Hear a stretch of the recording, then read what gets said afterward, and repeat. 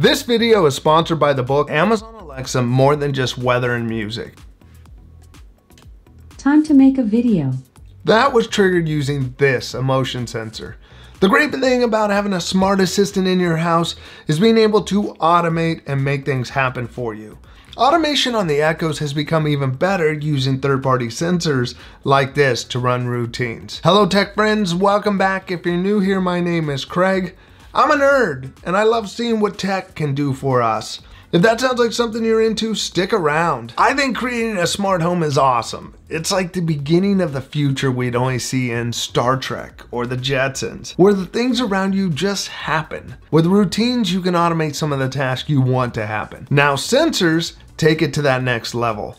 Let's look at using sensors with routines. We're not going to go into depth about writing routines. I do have some other videos that'll show you the steps. You would just need to pick some of these new actions or triggers that have been added since those videos. But first, today's sponsor may be able to help you get more from your Echo. It is the book Amazon Alexa More Than Just Weather and Music. This book can show you 200 ways to use your Echo. It is a big book, but like I've said before, it's not a novel. I really like that it is a very visual book. Each page shows you a different use for your Echo. You get the name of the skill, a brief summary of what it does, and the commands to use it. It is easy to pick a page, or use the index in the back to find particular types of skills you want to use. Now you can buy a physical copy of this book on Amazon or get a digital copy from Apple using the links in the description. If you're not familiar with using routines, you can do things such as trigger smart devices, play music, get information, and so much more. Each year, Amazon adds more actions and new ways to trigger routines. It used to be you could only schedule them or trigger them using your voice. Amazon last year added using a smart device as a trigger, but it was really limited, and for me, it only recognized my Ring video doorbell.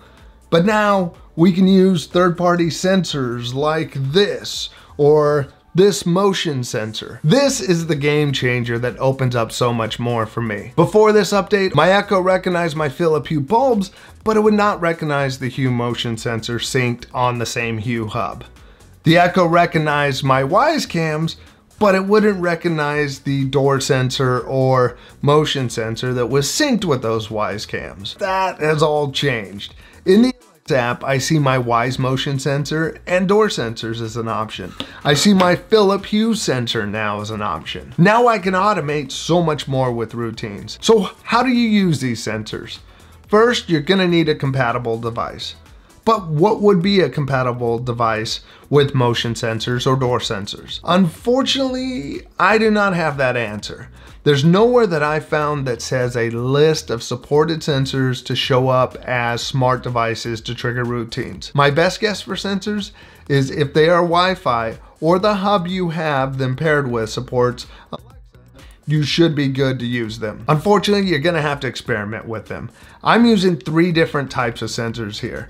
First is a Philips Hue sensor that's paired with my Philips Hue hub. Second is a Wyze Cam motion sensor that's paired up with my Wyze camera. And third is a Wyze Cam door sensor that's also paired up with my Wyze camera. If you're not familiar with Wyze, I think they're great.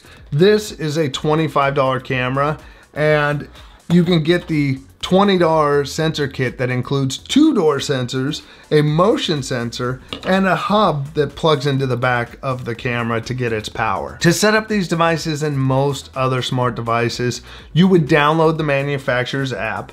You would set it up, make an account if you need to, and to get it working with your Echo, you would need to download the manufacturer skill and sign in using that account you created. After that, your sensors show up under the app there. You can rename them or put them in groups. Once you know they're working, you could go into routines and try writing a new one using it as a smart device trigger. There are so many routines you can write. Here are a few of mine. First, we had the routine that I used in the beginning. This first one turned on my video lights and said something when motion was detected. The next one is paired with a door sensor. It changes the color of my lights, sends me a notification on my phone when the doors open, turns up the volume, and starts a dog barking skill.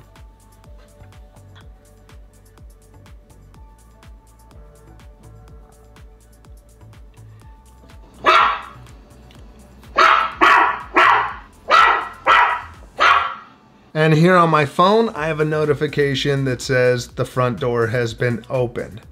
This routine could be made using a motion sensor, so motion was detected in the house. How about that for scaring away an intruder? Pretty scary with dogs barking. But no, the real point of that was to show the lights changing, the notification,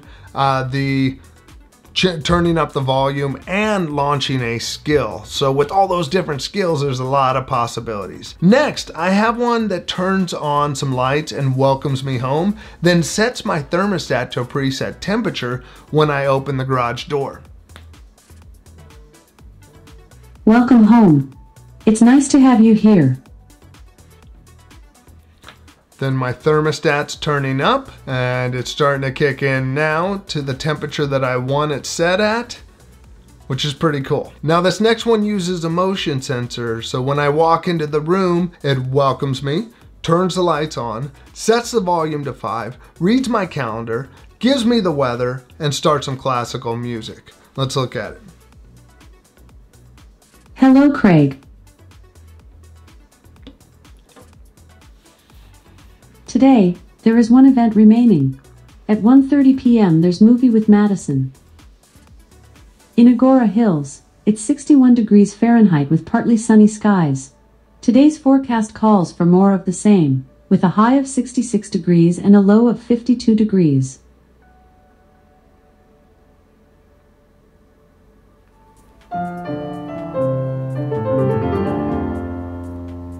Between all the actions and using these sensors, there's so many choices. One subscriber mentioned using a sensor to let him know when his mail arrived with one of the door sensors in the mailbox. Another subscriber is using a sensor to let him know when his freezer in the garage has been left open for 5 minutes.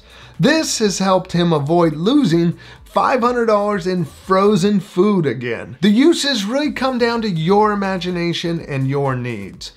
To me, this really brings automation to that next level. What kind of routines and automations do you use?